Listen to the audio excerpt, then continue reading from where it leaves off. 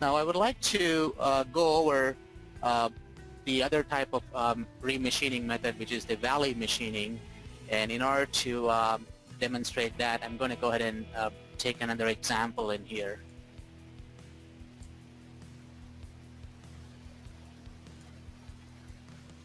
I hope you're all able to view this part in here.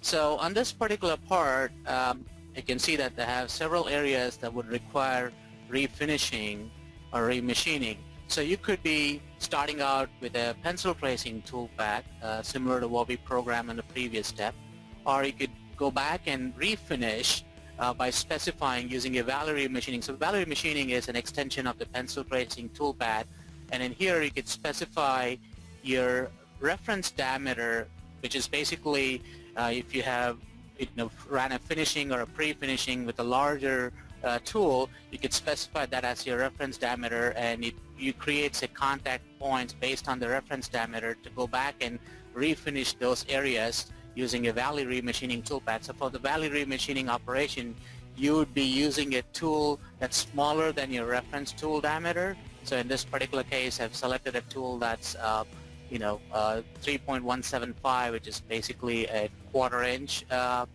It's an 1/8 inch in diameter, and you can specify in the cutting parameters. You have the options to basically split your cut angles, and you can choose how you want the flat areas to be programmed versus these steep areas on the model. So here I've chosen to do an along cuts for the flats, and for the steep I've chosen to do a horizontal cut.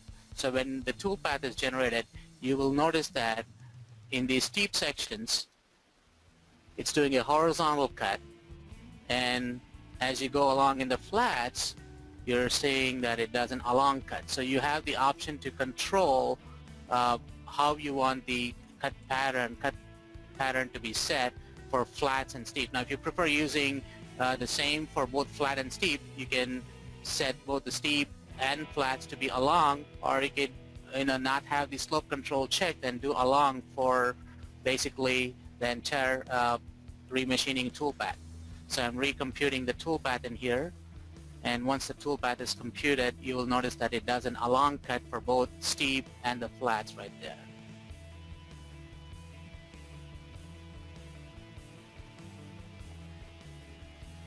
Now there's your remachining toolpath. So depending on the reference diameter what is set in here, so if you make the reference diameter smaller, the number of passes that you see on either side is going to be much smaller. So if I make this reference diameter, let's say 10 millimeters, you're going to see fewer passes in here. So based on the reference diameter what is set, you get these multiple passes, and you can control these step overs on valley machining. Now this is one of the good use cases for valley machining toolpath. And again, a ball mill or a corner radius tool would be an ideal tool selection for this type of toolpath methods. A note on the reference diameter, you can think of it as a fillet of that size. So Uday, if you open up that dialog again,